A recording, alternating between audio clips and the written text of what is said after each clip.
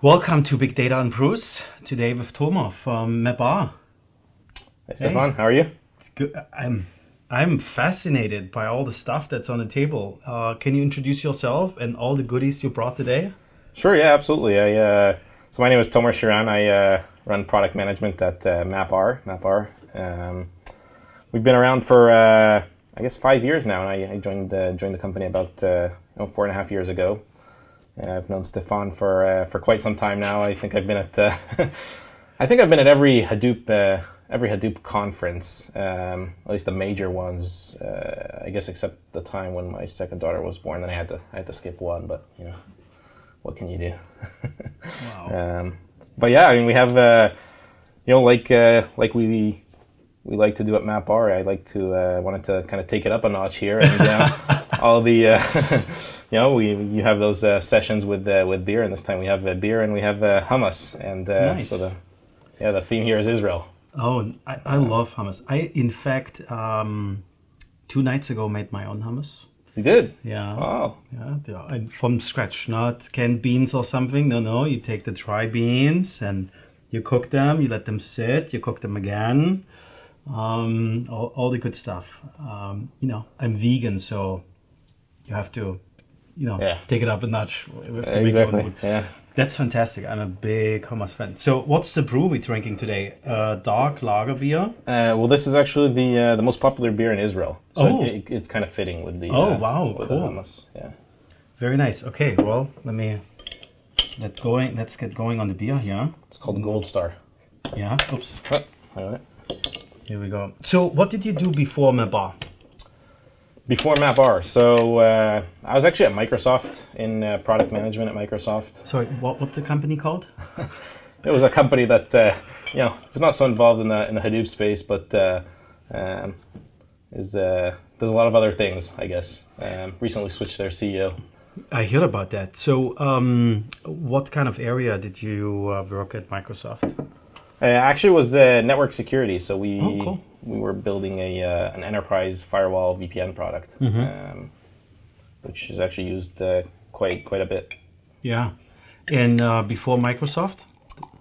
Well, Microsoft, I was doing product management for that product, and then before that, I was doing engineering. I was a software engineer, and then before that, I was at IBM Research. I was a researcher at IBM Research in Haifa in Israel. Oh, okay. So, how's the big data scene over there? In Israel? Yeah.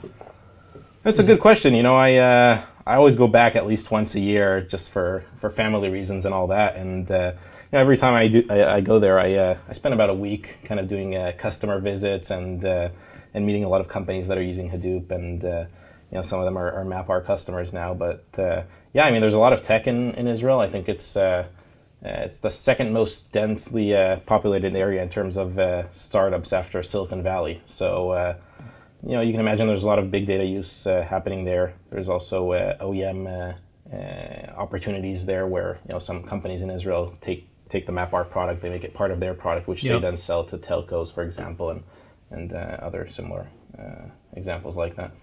It's amazing. Also for us, we see a lot of use cases and companies coming to us, and the whole startup scene is just fascinating. I mean, everybody in the world tries to replicate Silicon Valley, and I think the only area that really nailed this is kind of the Tel Aviv area in that, or it is, yeah. It's kind of Tel Aviv, Herzliya, that whole area. Have you been there? I'm going there very soon. Oh, you are? I never was there, unfortunately. So, cheers. Cheers. Yeah. Let's try the good brew here. Just tell me what you think about Israeli beer. I love it. It's really good. I don't like the American beers too much. Where I always think they taste like cooked socks, like the IPAs or something. I don't know. I don't get one with them. That's really good. Yeah, it's like a lager. It's not too aggressive, not too hoppy. Good stuff. Yeah, should I give you some hummus here? Oh yeah, let's get started. Let's get started with some hummus before we get into the more complex things. I think I have a hummus addiction, to be honest. It's just so good. Kids, have more hummus, a lot of protein. Good stuff for you. This is also the best pizza you can find in the Bay Area. Yeah. Where do you get this from? This is actually a place in Palo Alto called Orange Hummus. So okay. That was their commercial, I guess. Oh, cool. I mean, you don't mind, I will just put a little bit here. Oh yeah, that's good stuff. So just traditionally go in there. Oh, rip and yeah, you just tear a little bit off, and you can just put it in there. And all right, future big data and Brews visitors. You have to. The bar is higher. You have to keep up with the MapR folks. So let's talk a little bit about MapR. What's going on? Any cool updates recently? Yeah, I mean, it's, we just wrapped up, I guess, 2013, a couple months ago. It was a great year. I think, the Hadoop market grew, and we expanded a lot as a company. We've topped 500 paying customers now. Oh, wow. Congratulations. Yeah. It's so it's been a lot of work, a lot of excitement. The number of employees has obviously probably doubled or tripled in the last year. Oh, wow. Internationally, we have offices now in, I guess in Asia. We have Korea, Japan, Singapore, Australia. All offices? Yeah, teams, actually. Wow. MapR teams in all these locations. Australia, India, China now, and then across Europe, Germany, which is your favorite place, right? Absolutely. The UK, France, team in Sweden now as well. Oh, wow. So yeah, a lot of international expansion. It's been fun. That's pretty amazing. It's really international. What are people doing? Is it different in like what people do in the US versus in Europe? I mean, use case wise, or are there buckets? Yeah, I'd say the US is probably still ahead in terms of the maturity of the customer base. Although, we have actually a significant number of customers in these other countries. One great use case in Japan is it's actually a beverage company. So this is one of the biggest beverage companies, beer and whiskey in Japan. Oh, nice. And yeah, they have some pretty cool use cases. So I think you look at the standard kind of marketing use cases that people do with Hadoop. Mm-hmm. They have all of those, but they also have these really cool vending machines where they're doing image Japanese detection, and they have a video camera that's looking at you and kind of recommending a beverage to you when you walk up to it. So based on what you used before, I think they kind of look at your image and compare it to other people that had similar characteristics, things like that. So that's a pretty cool use case. Yeah. That's so Majority report, where you basically based on your like what was it, Retina, get the advertisement. Well, I guess we live in the future, huh? That's amazing. Yeah, we do. I just wish the latest Mac OS X version wouldn't be that buggy if we live in the future. So, I mean, we see a lot of Hadoop deployments, but what really jumps out is that you guys have just massive deployments, like really from like all the companies we're working or knowing of, like, it really jumps out. You guys have like the hundreds of machines deployments. So what is kind of why is that? Why are you guys kind of the first choice for gigantic Hadoop environments? It's a great point. I think it's true. We have. It's hard to even count how many of these customers that I mentioned. Over 500 paying customers are in the hundreds of servers. There's actually a lot of them. We have the largest deployment in financial services with over 1,000 nodes. Wow. Largest. How much petabyte is that? 1,000 nodes now. Well, those are like I think 12 drives and either 2 or 3 terabytes each. So.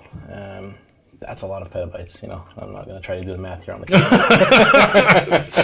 camera. But really what happens if you look at kind of how these Hadoop users evolve, I mean, the greatest number of Hadoop users are the ones that are kind of in dev and test, right? There's tens of thousands of those, if not more, right? And they tend to be, 1, 2, 3 nodes, right? So developer, maybe downloading, the MapR sandbox or a VM from one of our competitors and playing around with it. But it's very small, and then you get to kind of the first production use case. So typically, when someone deploys Hadoop, they deploy the first use case, right? And that could be 10, 20, maybe 30 nodes. And there's a smaller number of those out there in the wild, but it becomes more interesting, right? They're doing something kind of meaningful to the business. And then the real production deployments, that's where you get into multiple use cases running on the platform. Oftentimes, these are hundreds of servers in a cluster, And the value that MapR brings to the table, a lot of it applies to that production deployment. So that's kind of what we had always focused on was, let's make Hadoop production ready or enterprise grade so people can actually run it in mission critical kind of use cases. What are some of the use cases you're seeing with the customers? Like, what are your favorite ones? My favorite one. My favorite one is actually, it's not going to be one of the more popular use cases, but the Aadhaar project in India, actually. So, can you tell us more about it? I think that's just a ginormous project. Yeah, it's a really cool one too, and it's really valuable. I mean, in terms of what it's doing in that country. So India has over 1 billion people living in the country. I think it's something like 1.25 billion people. And one of the challenges there is that about half of the population doesn't even have an identity. There is no social security number or anything like that, and that prevents these people from opening bank accounts. It prevents them from getting medical care. It prevents them from getting government services, government aid, things like that. It also encourages a lot of fraud in the overall system, right? And so what the Aadhaar project is doing is it's basically building the world's largest biometric database. And the idea is to provide every resident of India an identification so they can get government aid and medical services and open a bank account and do commerce and things like that. And it's lifting a lot of people out of poverty. Yeah, right. It's fantastic. Yeah, and I think it's up to about 750 million people already in the database. I think it's about 10 petabytes of data. And so for every person, you have the person's the photo of the face. You have the 10 fingerprints, the 2 iris scans. So you have all that information for every one of these people. And then it's not just collecting that information and storing it. It's also enabling every point of service in India to also be able to verify that identity, because now you need the bank and every other service provider to be able to check your identity. Right. And so that's a system that needs to respond within 200 milliseconds at very, very high load in terms of transactions per second. So we're really happy that we're powering that from the back end, from a Hadoop and database standpoint. So that's one of the projects I'm most excited about. Is that H-based? You said database, or is there more magic stuff in between? Anything you can talk about from architectural perspective? Yeah, sure. If you look at our M7 product, that's kind of our highest edition. So we have M3 is our free edition, M5 is our enterprise edition, and M7 is our enterprise database edition. Yeah. What it provides is really I like to call it an in Hadoop database. Yeah. Right? It's so we've built kind of into our data platform, which has always kind of been a distributed file system, now also has an integrated database in it, which exposes the HBase API, but provides much higher performance and much more reliable, kind of consistent low latency. So that's the technology that a lot of our customers now are using to kind of expand Hadoop into more operational use cases, right? So we all know traditionally Hadoop has been great at doing things like more analytics, originally batch, but then recently people talking more about interactive use cases. We believe a lot in the fact that Hadoop needs to expand to serve not just the analytics use cases, but also the operational use cases. So providing kind of that full platform that does all of those different types of use cases on one platform. That's a gigantic, and it's such a wonderful project where when I envisioned the whole thing started on, little open source project. I mean, in my wildest dreams, I wouldn't think you could have so much impact with technology, right? It's just wonderful. Yeah. What are the kind of more standard use cases you guys see? I mean, that's a fantastic project. What is kind of the day-to-day butter and bread for your platform? I think advertising and marketing are pretty common use cases across the board, and is that more in the ad companies, or is that more kind of the traditional big companies trying to understand their customers, or? It's actually both. So, you look at some of our customers like the Rubicon project, which is the largest ad exchange in the U.S. in terms of audience reach, and they're doing 90 billion ad auctions every day. Okay, wow. And each of those auctions is probably a dozen or more bids. So all these bids are we're talking about trillions of events every month that are processed in the cluster, and they, in the MapR environment, and they predict the prices that the auctions are going to settle at, and all sorts of things like that. But then, if you look at many other customers that we have in across telco and retail, they're doing. These are customers that have tens to hundreds of millions of end users or end customers, and they're doing everything from better ad targeting to churn analysis, all those types of use cases. What kind of product enhancements does that drive for you guys? Like, where is it? You touched a little bit on the low latency requirements, but where do you really see Hadoop as it is today? You said a little bit expanding into kind of the, near real-time-ish production use cases. What other functionality dimensions are driven by those use cases? Well, I think the customers that are doing these things, and I think you mentioned earlier how you see a lot of our customers are kind of doing big deployments that are really impactful to their business, right? When a company wants to do that, they need a set of kind of enterprise-grade dependability characteristics, right? So, they want true high availability, right? One that self-heals automatically. They want real consistent snapshots. They want disaster recovery across data centers. And so, every Hadoop vendor now says, well, we have those things, and we've added those things, we've caught up with MapR, right? But there's a difference between kind of building those into the architecture and doing just something at a marketing checkbox, right? Like adding it. Yeah, it's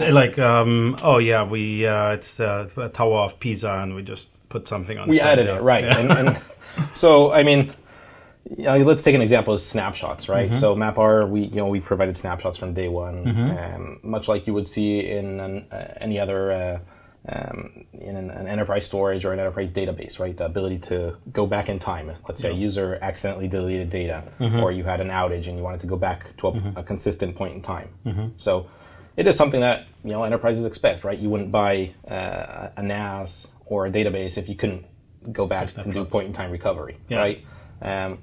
Well, MapR is the only Hadoop distribution that provides that from a Hadoop standpoint, right? So, in our competitors, they've tried to add that to HDFS, and the result is really inconsistent snapshots, or what they sometimes call fuzzy snapshots. But I mean, people don't. Yeah, it's a nice marketing term, by the way. It's great. You don't. It's it's a fuzzy snapshot.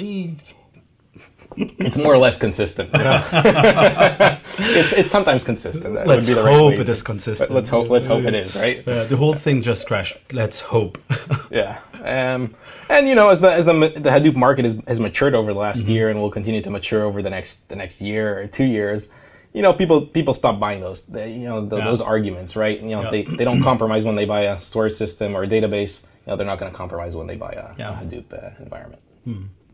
And what's the secret sauce behind all of this? I mean, you touched a little bit that you built this in from scratch, but where's the magic of MapR start, and where's it pulling it all the way through? Yeah. Well, maybe let's use the whiteboard here. Yeah. And look at what is the MapR distribution? What is the overall architecture, right? Yeah. So, it all starts with maybe I'll move out of the way so it's easier to see. It all starts with a collection of over 12 different, maybe 15 even now, open source Apache community projects. So, we have things like, we have Hive here, Pig, Flume, we just announced Yarn.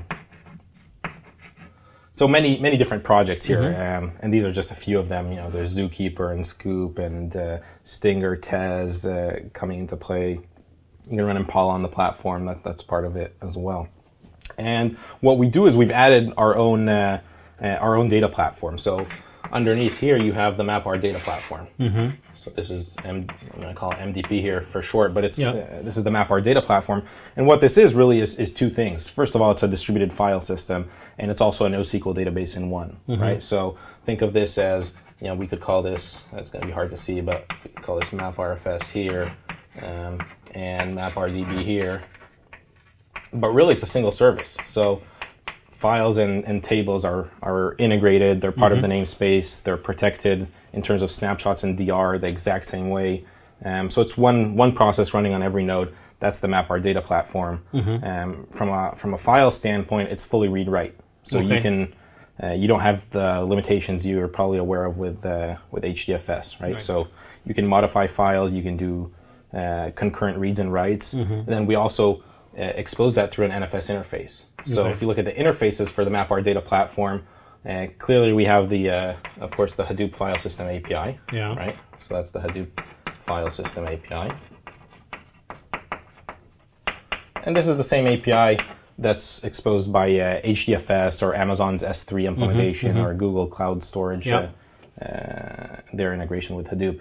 And we also have an NFS interface here, which is the standard storage interface. And customers use that extensively for everything from loading data into the cluster. So they could, for example, maybe export data from, a lot of our customers, they'll export data from Teradata using standard Teradata utilities, right? Or they'll use things like R and SAS. And because we expose a standard file interface, just like any network attached storage, you just mount the MapR cluster and you get one giant NAS. That's it. Wow, that's cool.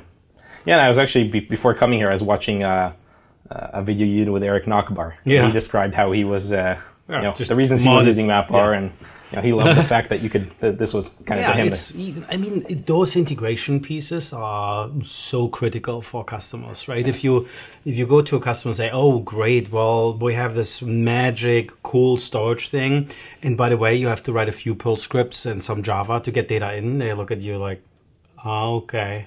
It's just like 20 years back rather than, step forward. It's kind of analogous to, what would you rather use to keep your documents here? Would you put them on an FTP server or would you put them in a network attached storage, right? I mean, it's obviously a lot easier when you don't have to kind of use a tool to get data in and out. Right? Yeah.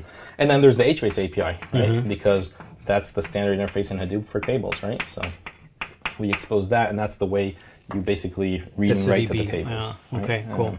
So that's kind of the overall. We add our management innovation as well. So this is management. We call this the MapR control system. But yeah, that's kind of what it is. And the nice thing here is that there's so much innovation happening here at this layer as well. So you look at projects like Spark and Shark and MLlib and Yarn and Hive and Pig, and I can go on and on with all these different projects that are either in the distribution or coming this year as fully supported projects in our distribution. And then we add our own innovation that provides value beyond what you're able to get, and actually kind of broadens the use cases that are possible with this platform. So my understanding too is that the MapR file system, you guys completely rewrote, also in a different language than the Hadoop distributed file system, and I think you guys had some DNA there, so it's not the first file system that your core engineers wrote. Is that kind of the story of MapR? Well, that's one of the things we've done, right? So I think we invest over 50% of our engineering at this layer, but we've certainly done a lot of innovation here very early on too. And Srivas, MC Srivas, our CTO and co-founder, he actually came from Google, where he was on the Google search and big table teams, kind of driving that from within Google. And Google, as we all know, is kind of ahead of the game here when it comes to big data. So he had that experience of running MapReduce and big data at scale at the best place possible, right? Yeah. And then before that, he was at Spinnaker Networks, which was acquired by NetApp and did their clustered file system. Great. But yeah, I mean, it's this combination is really what we're excited about in terms of expanding the use cases that are possible with Hadoop. Yeah. Well, I will have a little bit more hummus here and a drink, and we make a little break from Big Data and Brews with Thomas from MapR. See you guys soon. Cheers.